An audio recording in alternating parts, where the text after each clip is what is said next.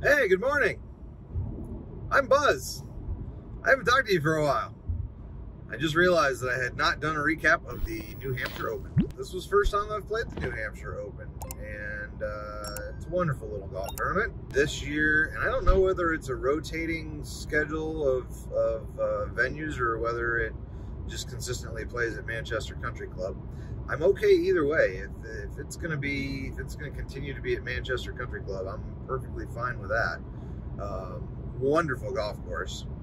1923 Donald Ross golf course, which I love, having grown up on a 1924 Donald Ross golf course. So you can definitely see some similarities. Biggest difference was the greens at Manchester are big. Do not have big greens at the golf course that I grew up on. Not particularly tiny either, just not big. So I had some expectation going in of what this would kind of play like. Not super long, though definitely has some good holes.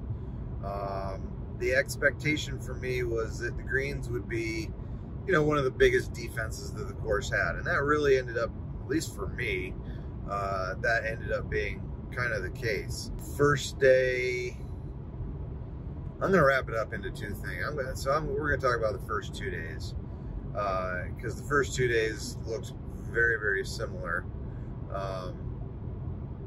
I shot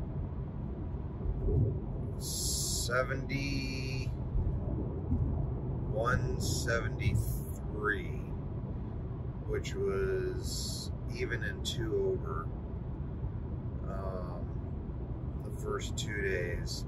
I hit 32 out of 36 greens in regulation. So what does that tell you right off the bat? I didn't make anything. Like, I couldn't kick it in. And that's super frustrating when you're hitting the ball that good.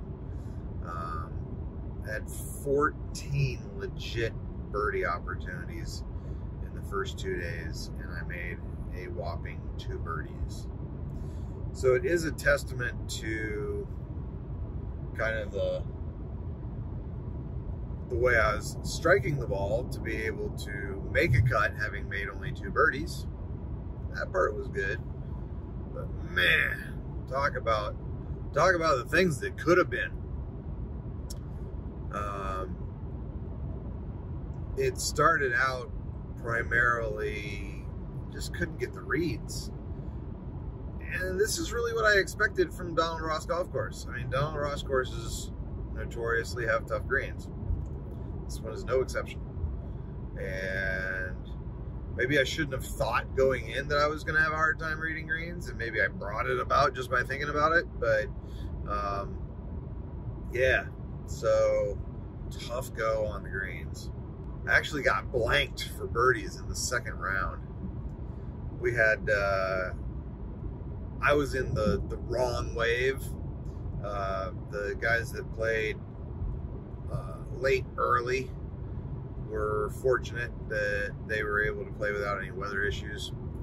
We played early, late, and we had a monsoon the last 6 holes. So this is funny, right? So they call it the skies open up. The weather radar looks terrible. There's some rumbles of thunder, and so they call us in. And we sit around for about an hour or so as it just downpours. I mean, it is just absolutely pouring. It's not just a nice constant rain. This is absolutely coming down. So a couple of us are sitting around and we're talking about how there's absolutely no chance we're going to go back out because the golf course is going to be completely soaked. And at 4:45, a guy from the New Hampshire Golf Association steps out and says, "Okay, guys, everybody's going to be back in position at 5 o'clock and be ready to hit it." And I look at my watch and it's 4:45. We've been sitting around for over an hour. So nobody has any chance to get warmed back up again. And I kept waiting for him to say, nah, I'm just kidding, you guys can go. We'll finish this up tomorrow. Right? Yeah, no, they sent us right back out there. And it was pouring. They're like, there's no lightning, golf course is draining, go play golf. We were already playing it up in the fairways, which was absolutely an inspired call. I mean, it was pouring. Good news is my new rain jacket worked awesome. Nice fit, very comfortable, keeps the water off. Really good. So, yeah, the first 2 days were definitely an adventure. The last day was just kind of a debacle. I started out not hitting it very well the last day, and that really didn't help my situation a lot, because I also, even though I switched putters, I didn't really see much change. Was not from a lack of trying.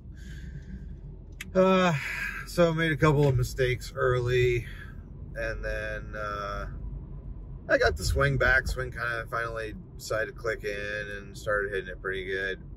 And then trying to stay aggressive. I mean, look, I was 10 shots back starting the last day.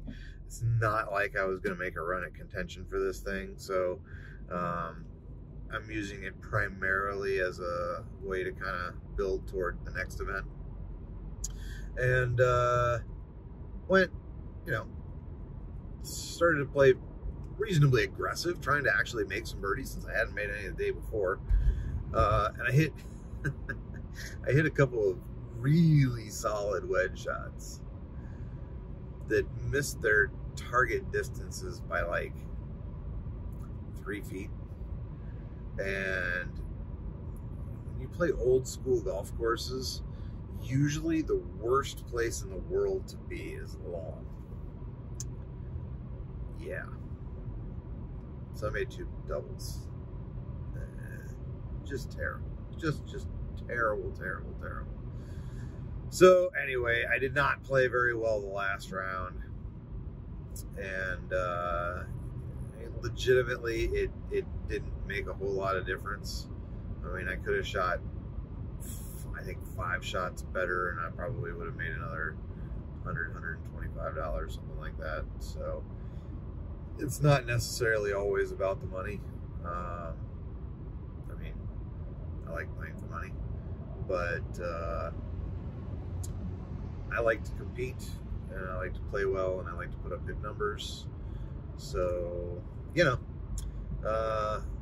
overall the experience was good. Manchester Country Club is fantastic. I'm kind of hoping that it'll still be at their facility next year, because I certainly liked it. I just don't know. Not sure. I know that the Massachusetts one moves around, and I know Pennsylvania one moves around, so it is quite possible that the New Hampshire one moves around too, which is fine. I like playing new places as well. So anyhow, a new putter has been acquired, so we will see what that brings about, if it brings about anything. Next event up for me is the Pennsylvania Open, and it is at the Philadelphia Cricket Club, the Wissahickon course, which looks to be solid. Looks to be very solid. Apparently it's fairly difficult, which I prefer. And if I can make some putts, I can keep hitting it the way I've been hitting it, maybe we can get into contention on this one. We shall see. Anyhow, I hope everybody's having a wonderful summer. I hope everybody's staying safe, feeling good, golf swing's going well, putting better than me.